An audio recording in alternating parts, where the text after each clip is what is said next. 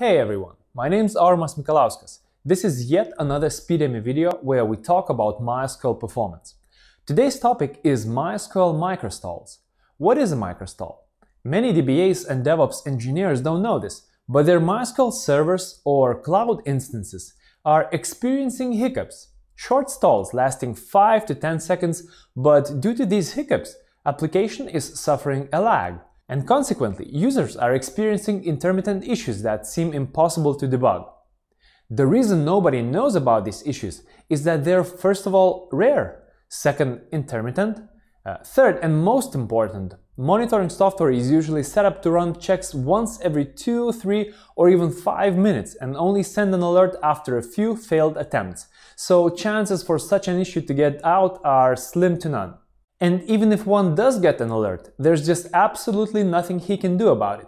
He wouldn't even know where to start in order to find the root cause. So let me show you how to diagnose such issues very easily. This is actually one of the first 3 things I do on a MySQL server that I've just started working with as a consultant.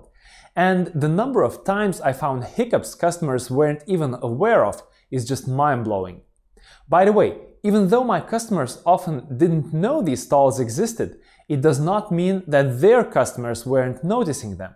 They were actually experiencing website stalls at such times. You know, when the site is generally working fine, but all of a sudden a single request takes 5 seconds and then you reload the page, the issue seems to be gone. Meet pt-stalk, all in one shell script that will monitor and log any occurrences of MySQL hiccups, will log diagnostic data that will later help us diagnose the issue, and will email you upon your request whenever such issue occurs. It can do all sorts of other cool things too, but let's start with the basics. pt-stalk is part of Percona Toolkit. You can install it very easily from the repository, or you can simply download just the pt-stalk with this command. The way pt-stalk works in essence is very simple. It runs a certain check in a loop, by default once a second, and whenever a predefined condition is met for X number of times in a row, it starts data collectors. To start pt-stalk in foreground with default configuration that works really well in most cases, run the following. Though I tend to send it to background and ask it to send me an email whenever an issue occurs.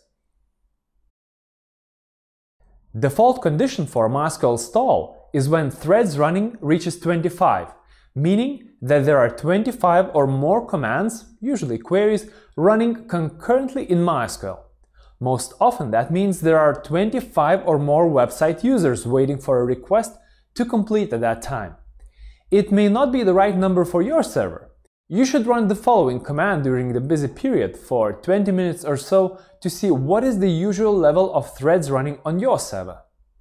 And then set it to 30 to 50% above that number. Although if your server usually has 2 to 5 threads running, then set it at least to 10. To change this threshold, run pt-stalk with the following option. Number of times this condition has to be met in order for pt-stalk to trigger by default is 5. It's a good default in most cases, but if your stalls are shorter, you can change this number like that. Now, the interval between checks. Like I mentioned, default interval between 2 consecutive checks is 1 second. I don't recommend increasing the interval, but you can decrease it if you like. The shorter the interval, the smaller the stall will be noticed. Although you probably can't call a 10 millisecond stall a stall, really, as some queries take 10 milliseconds or more to complete. To set the interval to 100 milliseconds, add the following option. Let's now talk a little bit about the trigger. Even though the trigger is preset to threads running, you can actually change it. For example, maybe instead of threads running, you want to monitor threads connected. Then it's as simple as changing the variable. But you can actually write your own trigger function. There's a couple of custom triggers I've created and used in the past. This slave-lag plugin allows you to fire a trigger based on a number of seconds that the replication slave is behind. To monitor for 300-second delay, save the script to a file, say slave-lag-plugin.sh, and then use the following arguments to pt-stalk. Another example is blocked I/O monitor, which uses vmstat to monitor for blocked I/O activity. It's not really the best way to do it, as there's an extra delay of 1 second from vmstat itself, but to compensate for that, I decrease pt-stalk interval. Here's how I use this plugin. These two plugins are only practical in very specific situations though. In most cases, monitoring threads running is your best bet. By now you're probably wondering how safe pt-stalk is. Well, with default collectors, it's actually pretty safe as all of them are really lightweight, just reading from a non-blocking tool and writing few bytes or kilobytes into a file. Plus, it also has a number of safety triggers. For example, by default, it would sleep for 300 seconds after each collection cycle, a number that you can control with sleep parameter. Additionally, by default, it removes data that's being collected more than 30 days ago. And it wouldn't even start collectors unless the destination partition has more than 5% of disk space free. Once you have some data collected for a hiccup, it's time to start digging. pt-stalk writes data to var lib pt-stalk. It writes simple text files, and each file has a timestamp as a prefix, which groups collected data very conveniently. I tend to sift through this data manually, but there's also a tool called pt-sift that can help you with the task. Here's a real-life sample output from pt-sift. This gives you a pretty good picture, and then you can use keyboard shortcuts to dig deeper. I won't go deep into the diagnostics here. If you think it would be useful, let me know in comments, but let me give you a primer. First, you want to verify that hiccup was indeed caught. For that, scan MySQL admin file for threads running, like that. This sample illustrates it perfectly. The hiccup continued for 8 samples since the beginning of sampling, and then went away, so it's a good sample to work on. Next, check the innodbstatus1 file. It's collected at the beginning. You will likely find your answers there. Otherwise, you have over 30 other files to check for diagnostic data. By the way, final hint. In order to read the diskstats file, use pt-diskstats command followed by a file you want to open. Besides the standard innocent collectors that don't have a significant performance overhead, there are a few collectors that you can enable manually. Do read all the precautions in the documentation before using them, and only use them if you know what to do with the data they will collect. GDB collector collects stack traces from MySQL that you can later analyze with pt-pmp. It will block the process while collecting the stack traces, so do expect a few second additional complete stall for the MySQL process. Even though it's very offensive, it's the best way to debug internal mutex contention issues. Oprofile collector will use oprofile to profile MySQL. That will give you a better understanding of where MySQL time is spent during the collection period, what low-level MySQL functions are used the most. Oprofile doesn't block MySQL, but it does have a certain CPU overhead.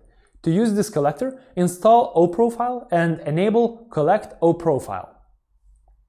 strace collector will attach strace to MySQL process to trace all system calls.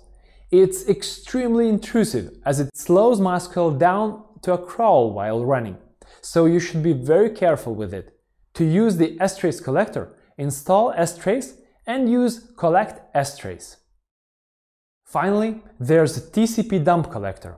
It will capture network traffic for MySQL that you can then use with pt-query-digest to analyze the queries that were running at the time.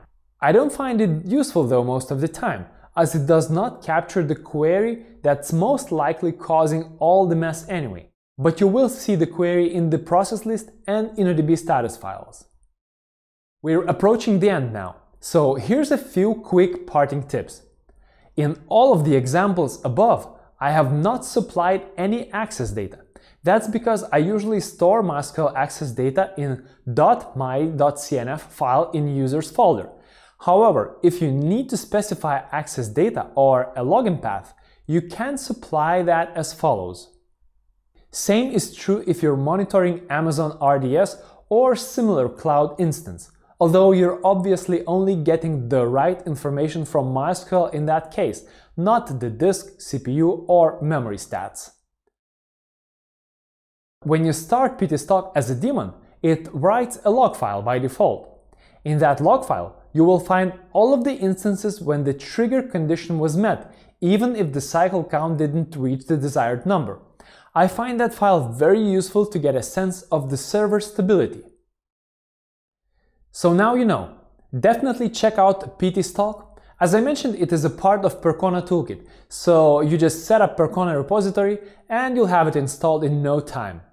Start it as a daemon, let it run for a few days, and then see what you get.